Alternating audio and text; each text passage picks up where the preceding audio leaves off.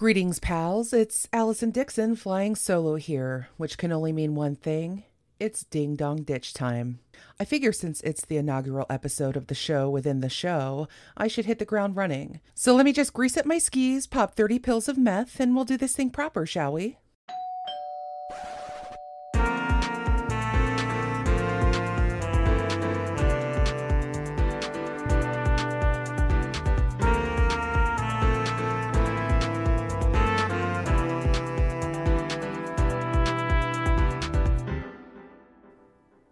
Now, I'm willing to bet most people listening to this show have either watched or at least heard of the TV series Breaking Bad.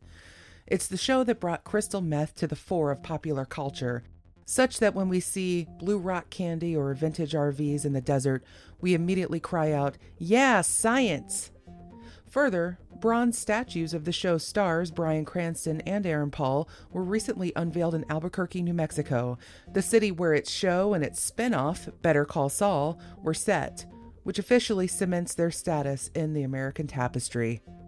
And in that show, meth is portrayed as the illicit, life-destroying insanity rock that it actually is. The drug is not only highly addictive, but it has detrimental effects on the physical and mental health of the user over time. But what far fewer people know is that methamphetamine not only was once perfectly legal, but various versions of this mega stimulant have been used in military settings as recently as the war in Afghanistan, particularly by bomber pilots in order to keep them awake and sharp for long periods in the sky. As recently as 2017, an American pilot blamed his use of amphetamines on a deadly friendly fire incident on Canadian soldiers. But let's wind the clock all the way back to 1919, when Japanese chemists learned how to synthesize methamphetamine by using red phosphorus and iodine to reduce down ephedrine, another common stimulant you've undoubtedly heard of, as it's used in the treatment of various conditions like narcolepsy, obesity, and nasal congestion. Ever tried to buy cold medicine containing pseudoephedrine and had to show your ID at the pharmacy counter? That's the magic stuff, kids. Well, without getting too terribly sciencey about all this, methamphetamine is ephedrine on steroids. Not really, but colloquially, we'll just go with it for now. So, in the 1930s, the Germans refined this process and they created a non-prescription pill called Pervitin. Imagine just being able to walk into your local CVS to buy a bottle of meth pills.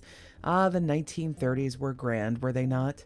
It's contended by some that Adolf Hitler used the stuff, and that this likely contributed to his eventual downfall, though I don't think I'm ready to blame the Holocaust on meth, so I'll just say it made a giant racist asshole into a giant racist asshole on speed. Pervitin was widely distributed to the militaries of Germany and Finland, who were unofficial allies during at least part of World War II, particularly because they had one common enemy, the Soviets.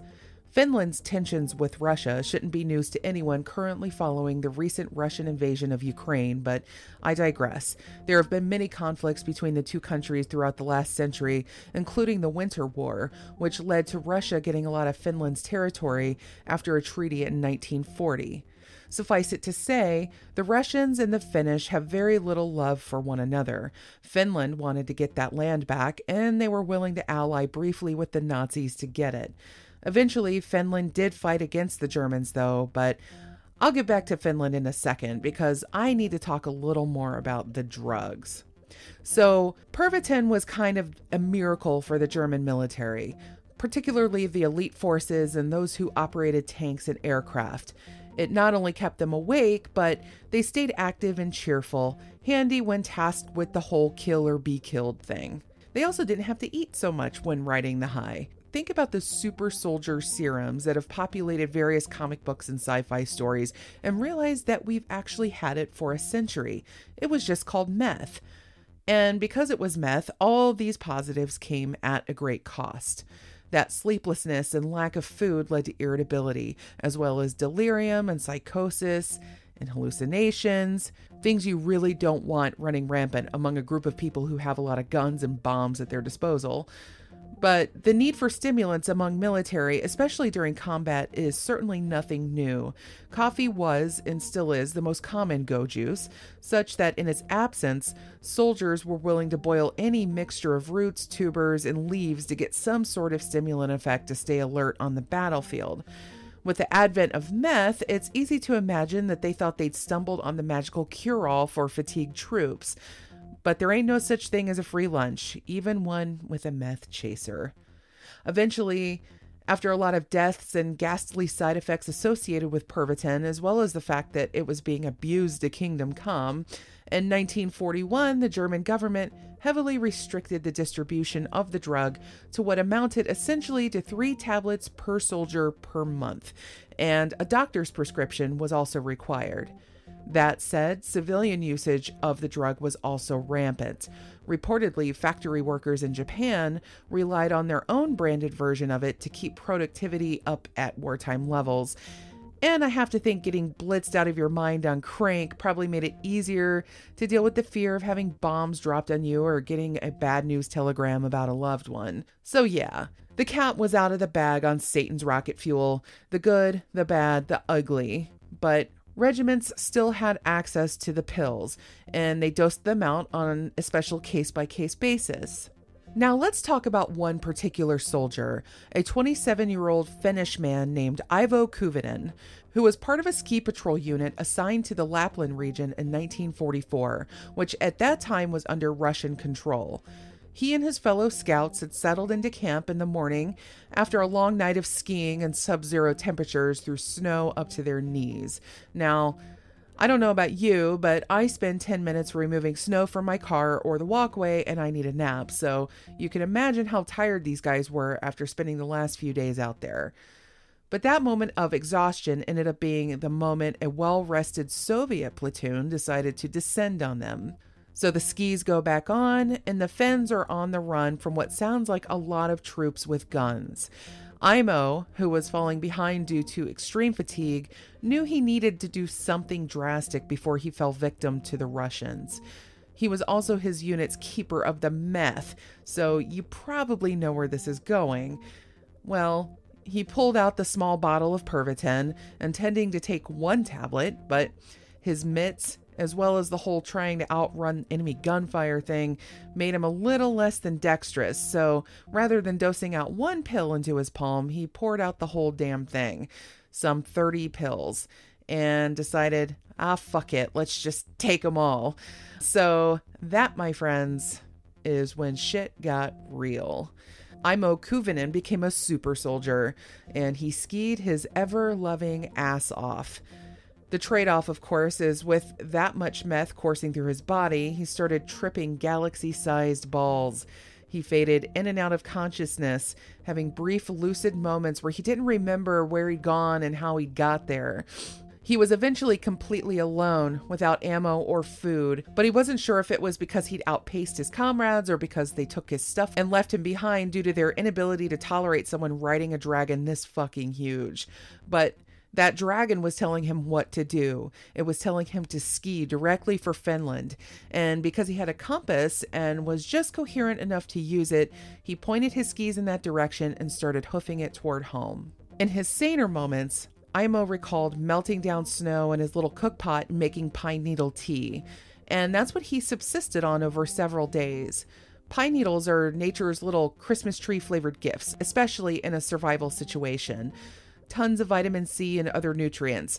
I personally know that from all my years watching Bear Grylls. I also learned you can squeeze water straight into your mouth from a handful of elephant dung, but again, I digress. Aimo blacked out a lot during his intense meth binge. The drug had him in its grip and it wasn't letting him go anytime soon. At some point, he spotted a fire burning in the distance and what looked like an encampment of Germans. He was saved, so he started skiing breakneck toward it. Except at the last second, he realized the soldiers weren't Germans, they were Russians. Well, shit. Too late to stop, he barreled straight through the enemy camp so fast, fueled by the pure white lightning of military-grade speed, that the Soviets who tried to chase him down soon gave up. After that insane encounter, Aimo hallucinated a lot. At times, he thought he was back with his fellow soldiers who were encouraging him to keep going. Once he did mighty battle with a wolverine, only to find out it was a tree. Sadly, his wrist compass was a casualty in that fight, and he eventually lost his backpack and cooking supplies, so the pine needle tea was no longer on the menu. Eventually, he encountered an abandoned cabin. But instead of lighting a fire in the fireplace in his drugged out state, he lit a fire on the wooden floor. Thankfully, the meth wouldn't allow him to fall asleep because the place eventually went up like a torch and he had to escape certain death yet again. As he skied, he continued to imagine he was seeing lights from settlements, only to realize he was following the North Star. But he eventually did find an abandoned German outpost. Sadly, before leaving, the Nazis rigged the whole place with mines, and Aimo found one right away, badly injuring his foot in the explosion. But meth doesn't care about injuries. You've all no doubt seen the pits people dig into their skin at the height of a high. So what's a little destroyed foot with some bone splinters poking out? Aimo kept exploring and found a door to a little dugout that promised provisions inside. Remember, he hasn't eaten in a few days, and he was no doubt starving by this point. Again, because the German soldiers were so awesome, they booby-trapped the door. Kaboom! This explosion threw Aimo several yards away, shredding his clothes to pieces, which is really handy when you're out in the snow, with a blown-off foot and losing your goddamn mind from a wicked Scooby Snack bender. At some point, as Aimo laid in the middle of the encampment beckoning death, Finnish soldiers eventually stumbled on the site during a patrol. Aimo wasn't sure if he was rescued or hallucinating, but he called out to them anyway because why the hell not? But one of the patrol sergeants was wounded and they said they'd be back for him. And too delirious and weak to argue, Aimo couldn't put up much of a fight. So as he waited for either an eternal nap or rescue, he spotted a Siberian jaybird and managed to kill it with one of his ski poles, after which he ate it raw. Unsurprisingly, he found it delicious. As a little segue, it's been widely reported that people starving in extreme survival situations will find things like raw fish eyes and other uncooked animal organs completely appetizing. They actually crave them. At some point, the brain switches over to craving straight up nutrients, forsaking any notion of flavor preference and food safety. If you've been skiing across the snowy countryside with only pine needle tea and methamphetamine to sustain you, I imagine even excrement would have the quality of a fine chocolate brownie. Sorry, not sorry. Okay, so this may be ding dong darkness time, but you all know I'm not above ending things on a lighter note. The Finnish and German soldiers actually returned to the encampment and Aimo was rescued. Now, let's talk a moment about what Aimo actually accomplished here in terms of time and distance. He was on the run for 2 weeks. Much of that time was probably him hanging out in various encampments, fighting imaginary wolverines and talking to fellow soldiers who weren't actually there. But in that 2 weeks, on little more than a pair of skis and a crystal-fueled prayer, Aimo traveled 400 kilometers or about 250 miles. This makes me want to talk a little bit about the marathon. No, not the 26-miler folks run these days, the ancient Greek one, the OG marathon that started it all, that gave it its name. So a messenger from Athens named Pheippides, forgive my pronunciation if that is wrong, he was sent to Sparta to request aid when the Persians landed at Marathon, Greece. He ran about 150 miles in 2 days. That's 240 kilometers. And then he turned around and ran back. So that's 300 miles. He then ran another 40 kilometers or 25 miles to the battlefield near Marathon and then back to Athens to announce the Greek victory over Persia in the Battle of Marathon. And after that, he fell to his death. Like he just gave out. His body was completely spent. That's a lot of miles to run. Now, Aimo took a little more time. And of course, he didn't do quite as many miles as Pheippides, but he did do 250 miles on skis in brutal cold and snow and an unforgiving landscape. If Pheippides had had meth at his disposal, Would he have lived? I mean, that's something to ponder.